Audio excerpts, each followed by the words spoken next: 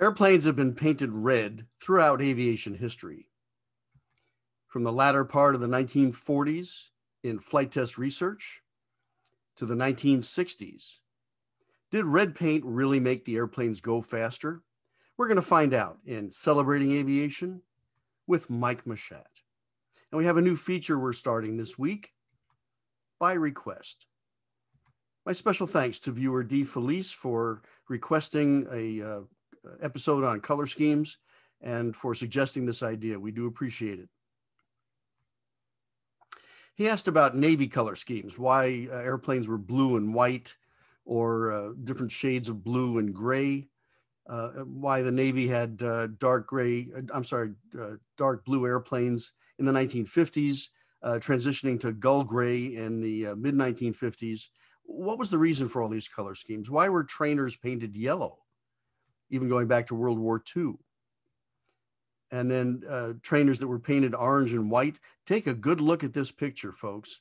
This is a large-scale RC model of a Beechcraft T-34B built by the late Mark Frankel. Stunning model, but a beautiful example of why high visibility color schemes are important, especially for the Naval Air Training Command. You see here the use of the red and white and how those two colors interact to create a very high visibility color scheme and a beautiful model.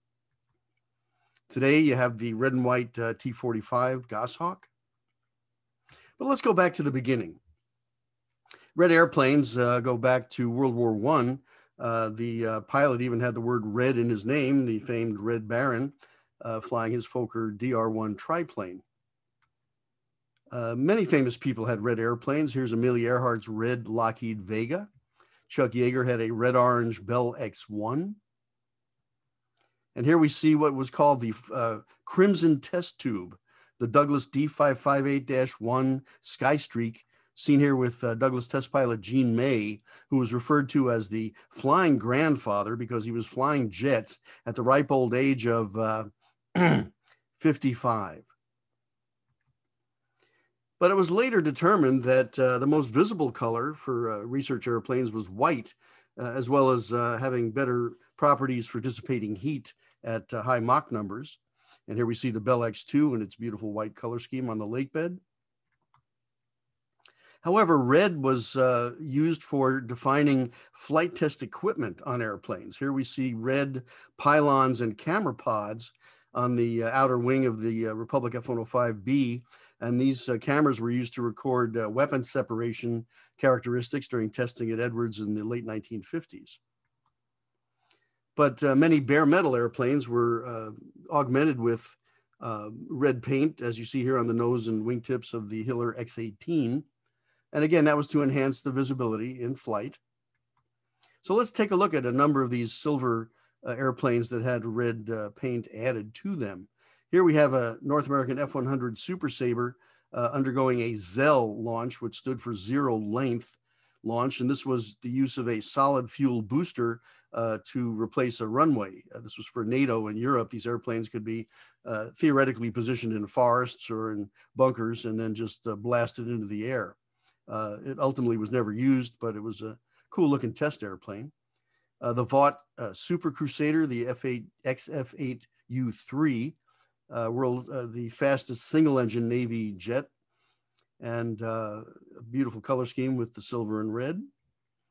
Here we have the North American F-107A, a Mach 2 aircraft from the late 1950s. This particular airplane used by NASA was the first ever flown with a side stick controller, and this was used for testing the system used in the North American X-15 rocket plane. Here we see a North American F-100, or actually a JF-100C, a special modified NASA airplane undergoing inertia coupling studies flown by NASA test pilot Bill Dana. And again, you see the use of the red to really highlight the airplane's position in space and to make it more visible. By the 1980s, the look was a white airplane with red markings. Here we see an F-16B used by the Air Force Test Pilot School.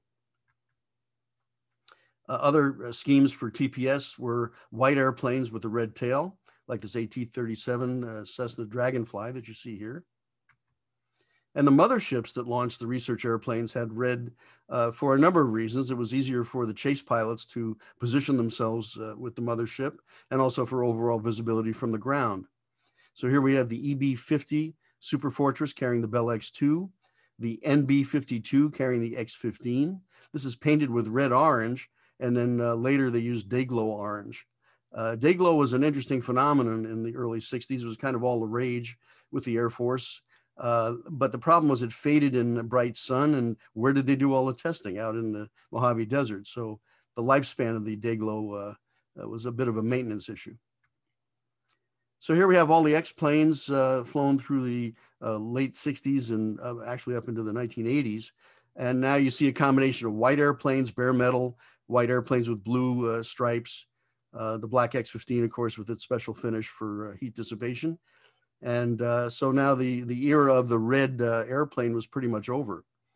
But it's been said that red paint actually made the airplanes fly faster.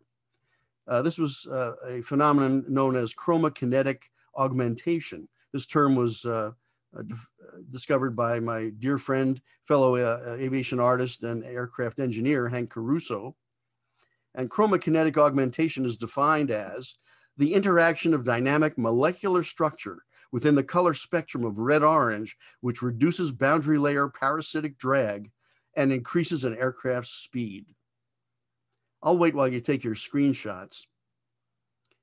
And if you believe this, well, I have a bridge in Brooklyn I'd like to sell you.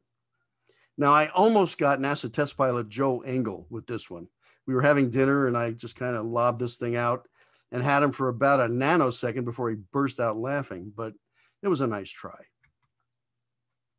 Having said that, red color schemes are used to identify different types of the same test airplane, but different articles. In other words, here we have the first of three JF 105s. J stands for modified.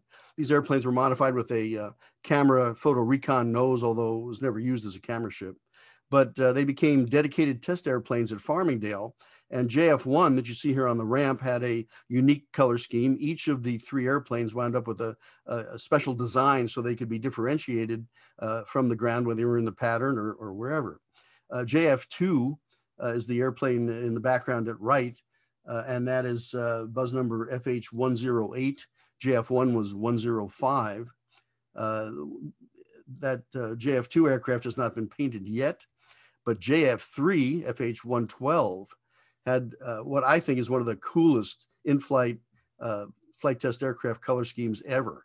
It's a little hard to see in black and white, and I was trying to figure out what it was. I could not find a color photo of this airplane, but I noticed that there was this checkerboard pattern along with the sash on the rear fuselage and the chevron on the tail. And looking at this checkerboard, it was like, all right, well, now what did they do with that? And here was the view that solved the mystery. You can see the checkerboard pattern starting from the sugar scoop air intakes and going all the way to the trailing edge of the wing at the root.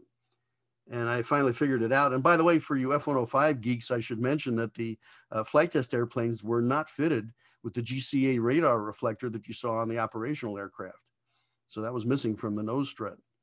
So what did this airplane look like in color? Well, using a combination of precision measurements and scaling and fudgeometrics, I came up with this drawing. And this is JF3 in all its glory. Would like to do a painting of it someday. But as I said, one of the coolest looking color schemes ever. Well, the 1980s, as I said, the Edwards aircraft were white with red trim. And here we see a stunning Tony Landis photo with a 94 Corvette. This was a cover for Vet magazine that was shot up there. And there was actually a book written in the 90s called All Corvettes Are Red. And that kind of makes a statement. But by the 90s, the research aircraft were sporting very interesting custom color schemes with anything but red. This is the X-31, a German aircraft built in cooperation with Rockwell. And this flew at Edwards. And then you had the NF-16D VISTA, which was an airborne flight simulator that could change its flight characteristics digitally and simulate a number of different aircraft for test pilots and eventually student pilots. This color scheme was modified into this. And about 3 years ago, I was commissioned by the Test Pilot School to redesign the color scheme in collaboration with the 75th anniversary of the school. And it was an interesting project. I wanted to create something distinctive, unique, and yet practical and easy to apply for the folks in the paint shop. So my inspiration was this airplane. Now you're probably scratching your head and going, what is an Airbus A319 doing connected in any way, shape, or form to a special flight test F-16?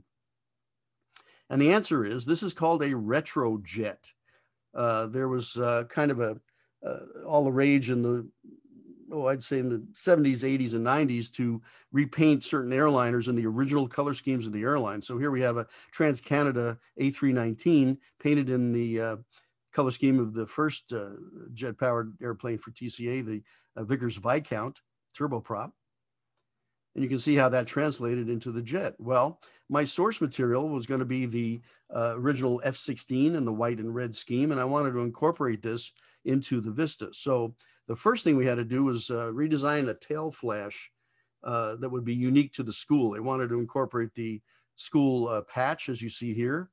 And so I tried a couple of different designs. We took the test jet and slide rule and the shock waves and exhaust cone and applied it to the tail. Then we surrounded it with a blue field line of flight to the test jet. And then we modified it line of flight to the actual airplane. And this was the final selection. So now that we had our tail flash, I went ahead and proposed the incorporation of the red and white F-16 scheme with the Vista. And then I had an interesting requirement from the paint folks at Hill Air Force Base. The airplane was going to be painted in the maintenance depot facilities there. And they said that the material used for the radome of the airplane was very difficult to work with in terms of stripping paint and repainting. Was there any way that I could incorporate the existing blue and white design on the radome? So that changed it to this. In addition, the maintenance folks said, is there any way that you could make the entire lower fuselage dark blue? And then that became this look. And so the final scheme, as accepted by TPS and approved for the paint folks at Hill, was to incorporate the blue and the orange into this. And this became the final color scheme for the NF-16D Vista. After the airplane was painted, it had gone from this look to this. And in the air, especially looking up, it had a unique line that had never been used on an F-16 prior to this, and that is the aquatic line of the lower fuselage and the chine that you see here, a really beautiful, graceful curve, and gives the airplane a very distinctive look from below. But the best part, and this was one of those happy accidents, as Ringo used to describe his drumming, it's something that just happened as the airplane was finally painted.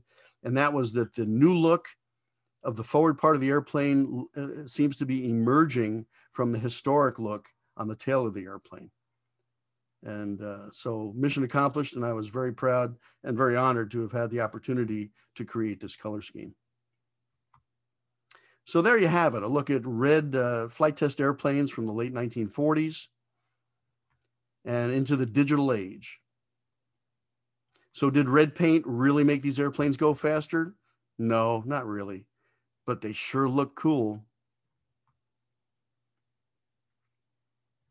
Thank you for celebrating aviation with Mike Machat. By request. As always, special thanks to my dear friends from the golden age of Edwards flight test, Tony Landis and Colonel Christian Ledet. My thanks to the U.S. Air Force Test Pilot School for the opportunity to design a color scheme for the F-16 and the Wings and Air Power Historical Archive. We hope you enjoyed this episode, and until next time, take care.